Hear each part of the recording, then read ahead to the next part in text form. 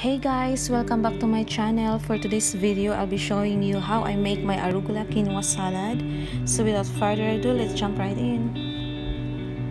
For the ingredients, I'll be using quinoa, arugula leaves. It has a spicy and peppery flavor which I love the most. Pomegranate seeds, tomatoes, lemon for the dressing, and grapefruit.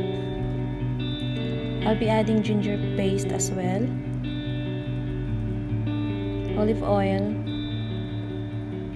salt and pepper, and mustard sauce.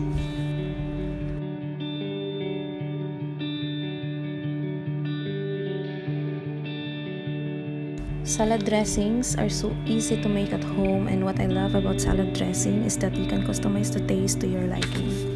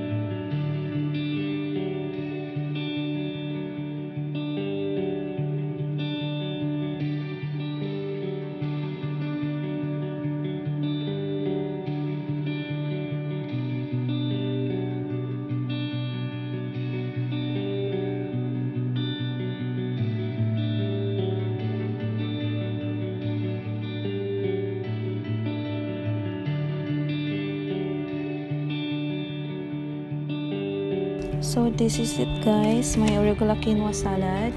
I added parmesan cheese on top of it to add extra more flavor. If you guys want to see more videos like this or what healthy foods I've been eating lately, please give this video a thumbs up and leave a comment down below. Thank you so much guys for watching.